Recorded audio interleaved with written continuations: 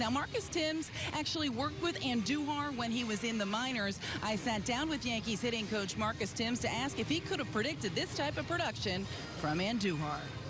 I mean, I knew he had talent, but I can't sit here and say that I would predict him going off the way he is. But it's been special. He's helped us out a lot, and he's having a great year. What's the biggest growth you've seen in him from the minors till now? Yeah, he's being aggressive for me in the strike zone. When the ball's in the strike zone, he's not missing his pitches. So for him getting experience and learning how guys are trying to attack him, he comes to the cage with a plan and approach, and he carries it out in the ball game. So he's been doing a great job at that. When he steps to the plate, do you just expect him to get an extra base hit at this point in time? He looked real hitterish when he gets into the box right now. One of my buddies was talking about him the other day. But as soon as he goes in there, he's looking for a pitch to hit and hit it hard. On the flip side, Gleyber Torres got off to such a great start, but he's really slowed down. What are you seeing from him right now? We got to keep him calm down a little bit. He's trying to chase the results. Got off to a really good start, but he's still a talented player. Just try to have quality at bats like I talked to him yesterday. Don't try to chase hits, and if he stays in the strike zone, he's going to have some success. Is it difficult to get that point through to a young player who's trying to kind of prove his worth on the team? It is. You know, you want him to stay aggressive, but you want him to stay aggressive in the zone.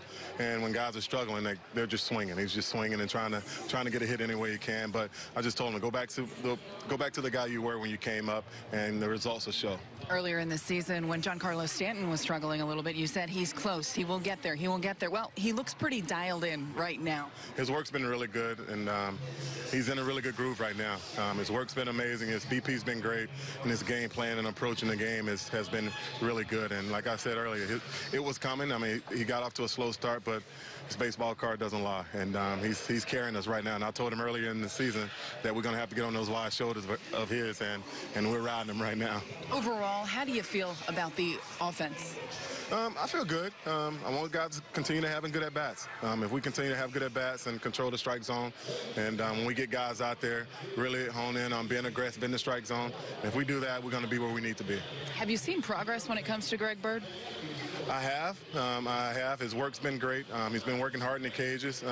We just got to get better results on the field, in the game.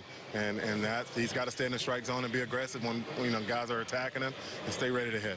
Now Aaron Judge clearly on the DL. He has not started swinging a bat until he starts doing so. I know it's tough to estimate the time frame, but just knowing what you know typically, when a guy doesn't see live pitching for weeks on end, how long does it take to get dialed back in? It takes him quite a bit, but he's been going out tracking some of our pitchers in the bullpen, just standing in when they're throwing their live bullpen. So just trying to make sure his eyes stay sharp, but got to do whatever he can to try and stay sharp. But knowing Aaron, he's going to be ready.